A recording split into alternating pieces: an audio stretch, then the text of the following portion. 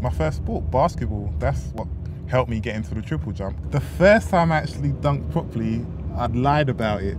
I said, yeah, I can dunk. I told all my friends, yeah, I can dunk. And I was like, no, you can't. It's like, I'll do it. Lunchtime, we'll go out there and we'll do it. So 2 attempts, couldn't quite get it. On a third attempt, I threw it down. That's the first time I ever dunked, so I couldn't get too excited, like, yeah. I had to keep cool, like, yeah, I told you I could dunk. Like, inside I was going nuts. I haven't stopped dunking since.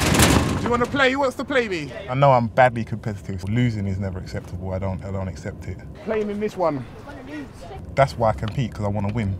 I know my competitive nature is when I'm head to head with you, you're gonna lose. Come on, bring in. I don't do anything that I know I can't win at. I don't do it.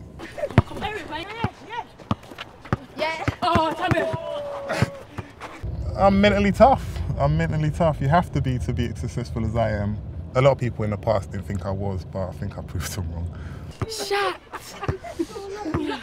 At this moment in time, I'm the best in the world, so that's not bad.